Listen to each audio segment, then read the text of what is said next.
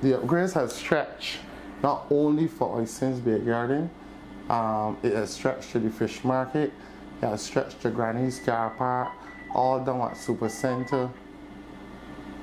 And the ambiance, even the vendors on the side of the road, the bread people, all of these people are going to benefit from the upgrades. Thus, President of the Oistins Beer Garden Association, Kimar Harris, outlining how the $4.7 million will be spent in the area.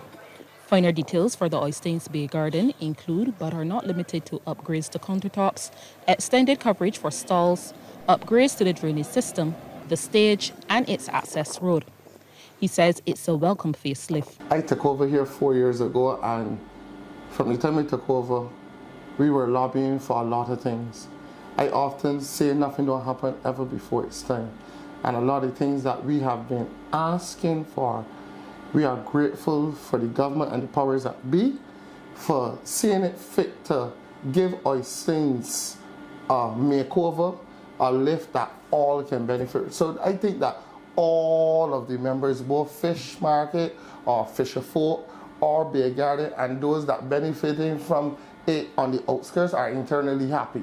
And those sentiments have been echoed by long-standing vendors. I've been in the Beer Garden for the past 28 years and beyond. I was actually doing this before 28 years. I was doing it before it became a beer garden. I am very happy and content with the second refurbishment of Oistins, because this will become the second one. It's going to help enhance the business financially, mentally, and spiritually, because we're going to have everything at Oistins. So I'm happy with it. I'm third generation, so we've been here for the same 28 or more years. It's good that we have this level of investment. I hope eventually there will be ours, that we'll be investing in ourselves, but it's good that they're doing the work.